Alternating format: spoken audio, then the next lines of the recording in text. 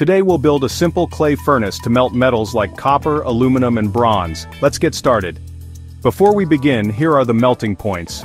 Aluminum at 660 degrees Celsius, copper at 1085 degrees Celsius, and bronze between 900 and 1000 degrees Celsius.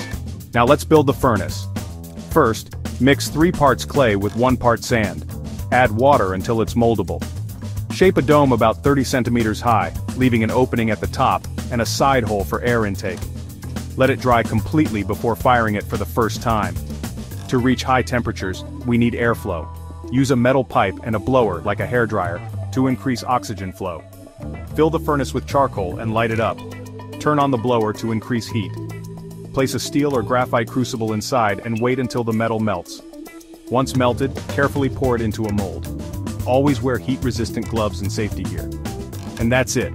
You've made a simple clay furnace to melt metals at home. Stay safe and happy forging.